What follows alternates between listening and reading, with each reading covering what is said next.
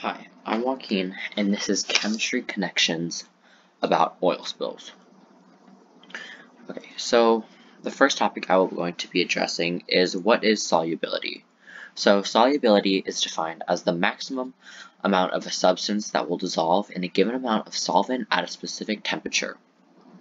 So basically, solubility is things that are able to dissolve in different substances. So things like sugar, alcohols, and sodium chloride or salt are things that are pretty much one of the most dissolvable or soluble things in our day-to-day lives. So the composition of oil and its solubility.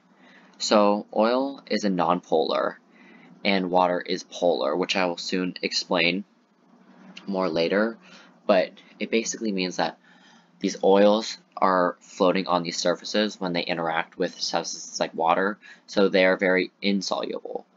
And with this insolubility, these oils that are now not being able to dissolve on these coasts are destroying these beaches and the sediments they interact with, along with the marine life, because it is difficult for them to be cleaned up, and they destroy the marine life because they are there for long periods of time because of their insolubility.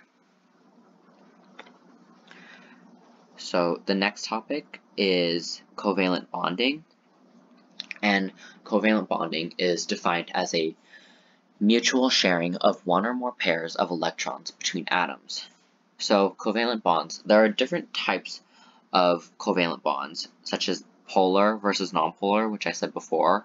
So an example of a nonpolar, like I said, is oil, and polar is oil. So a nonpolar covalent bond exists when there are no differences in electronegativities of the molecules, and polar bonds are created when there are more electronegativities. And this is, like I said, is an example, like I said before, between oil and water and how they interact with each other on these beaches. So other than covalent bonds, there are ionic bonds. So it's usually ionic versus covalent, and ionic bonds are formed between a metal and a nonmetal. However, covalent bonds are formed between two metals. And you can tell by looking on the periodic table whether or not it is ionic or covalent. And covalent bonds in oil spills are the composition of oils and how oils and the breaking down of oils, because things like dispersants are used to break down these oils, because dispersants are chemical substances or chemical compounds that are applied to these surfaces that contain oil on them, because they are so nonpolar. And these dispersants, they break down these oil molecules into smaller parts, to make the cleaning up easier. And oil is nonpolar, unlike water, like I said before. And the detergent and the dispersants are two things, but a detergent is a large molecule with a polar molecule on one end and a nonpolar molecule on the other. And the detergent acts like a glue to mix and to combine oils and water. However, it can also be removed.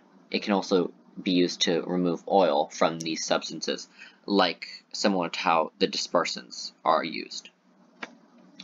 And then the third topic are organic compounds. And so organic compounds are defined as any of a large class of chemical compounds in which one or more atoms of carbons are covalently linked to atoms of other elements. And so one major part of organic compounds are hydrocarbons. And a hydrocarbon is defined as an organic compound consisting entirely of hydrogen and carbon, which is crucial to oil, specifically crude oil, as you'll see in the next slide.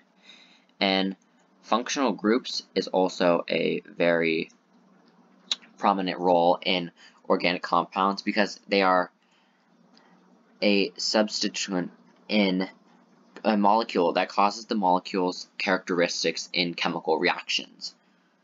So that is also a prominent part in organic compounds.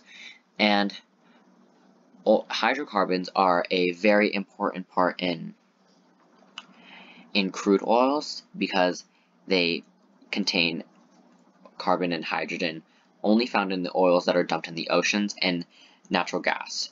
And these hydrocarbons are formed from remains of like marine animals and plants that have like shallowed in these seas and have drifted towards the bottoms of these oceans. And that is what crude oils are usually characterized by, are hydrocarbons. And so alkanes are major constituents of crude oil and the major constituents of the petroleum exports and products.